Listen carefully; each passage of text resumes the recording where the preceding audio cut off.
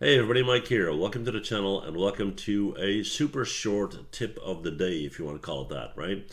And the tip is how to change your screen resolution in Blender. Let's say you bought a brand new super large monitor and you want to use that real estate, okay? How do you change the resolution? Well, what you're going to do is you're going to go up to Edit, you're going to go to Preferences, you're going to go to Interface, and under Interface you can change the resolution scale. So right now I have it set to 1.5 because I'm recording this tutorial and I want you guys to be able to see what's going on. But let's say I push this all the way to, I don't know, 0.75.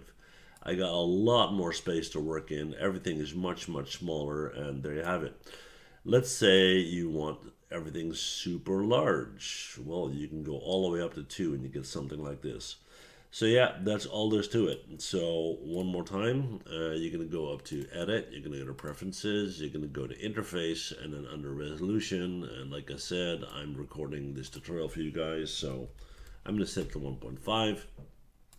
And there you have it, right? So that's all there's to it. So use that to your benefit. If you enjoyed the video, you know what to do, and I'll see you guys in the next one. Bye. Well, thanks for watching, and before you go, please hit that MH button to subscribe, okay? See you guys next time. Bye.